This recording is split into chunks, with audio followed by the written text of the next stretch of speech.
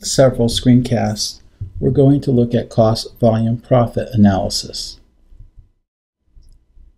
In particular, we will review the basics of cost volume profit analysis, take a look at break-even and target profit calculations, look at how to extend CVP analysis to multiple products, and then we'll add some additional complications such as taxes.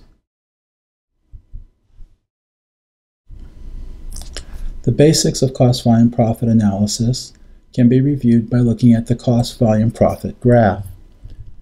We'll start off by setting the origin, and then we'll have an axis that represents the volume or quantity of activity, another axis to represent the amount of profit. Next question then is how to draw the graph relating volume to profit. Well, we know a few things. We know that at the point where activity is 0, profit is equal to minus the fixed cost. That point has to lie on the graph.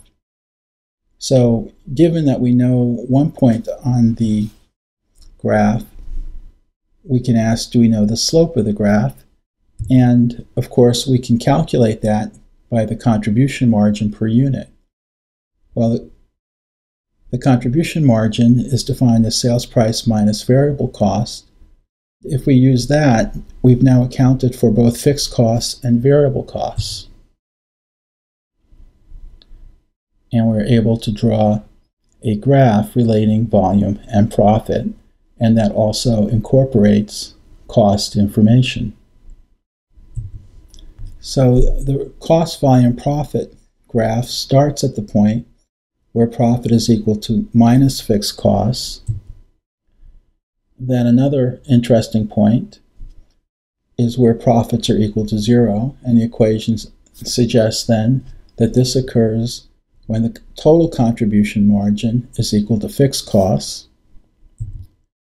And then, of course, for any volume greater than break even, we can calculate the profits by following the point from quantity up to the cost volume profit line.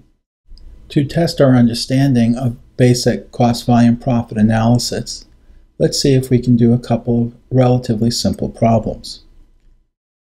In the first problem, I'd like you to determine the operating income and the break-even in revenues. So give that a try now. Operating income is defined as contribution margin per unit times quantity minus fixed cost. Substituting in the values from the problem, first we see that contribution margin is sales price minus variable costs, $12 minus $8 or $4. Now multiply that by the number of units, 3 million, subtract off fixed costs of 6 million, and we're left with operating income of 6 million. Turning to break even then, once again we substitute in the values, fixed cost of 6 million divided by the $4 per unit contribution margin equals 1.5 million units for break even. To get to revenues, we multiply the 1.5 million units times the sales price of $12, and we end up with $18 million.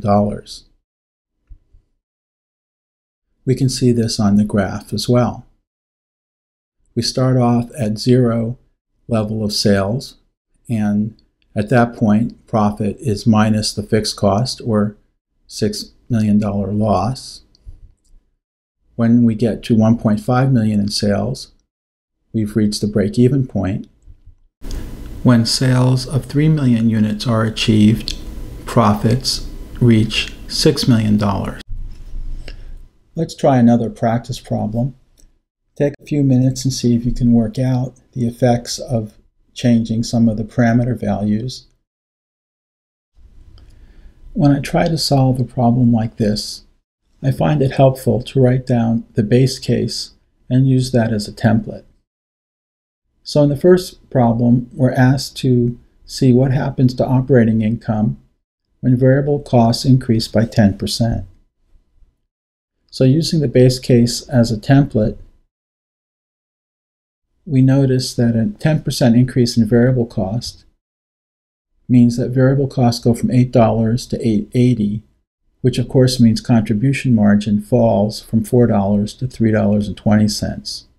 And then we can follow the rest of the template to see that operating income will fall from $6 million to $3.6 million. In the second case, fixed costs increase by 5% and units sold decrease by 8%. The increase in fixed costs of 5% means that they go from $6 million to $6.3 million. And the decrease in units sold means that the units fall from 3 million to 2,760,000. Note that the contribution margin is back at the base case level. And we can see that operating income has gone from 6 million in the base case to 4,740,000 in case